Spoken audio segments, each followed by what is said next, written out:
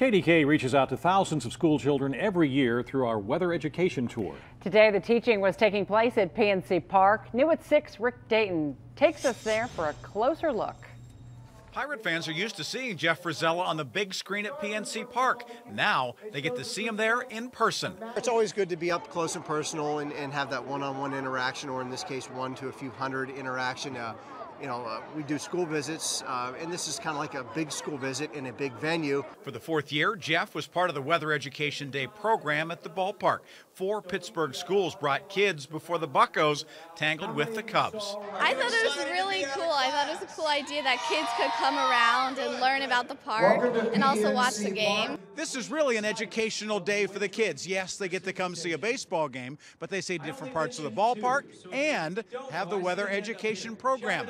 National Weather Service says it's a key part of learning. The good thing is a lot of the kids, no matter what age group, from 3rd grade to 8th grade, the weather safety tips are always important to reinforce, even at a young age. So even the 7th graders may not have all the information, and so it's a good thing to reach all audiences, even though there's a great difference in age between the groups. The multimedia presentation used the Jumbotron, showing slides and video about the weather and how it affects all of us, even those who don't usually focus on it very much. Not a lot, though.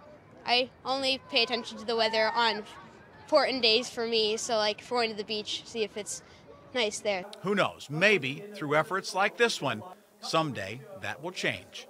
Rick Dayton, KDKA TV News.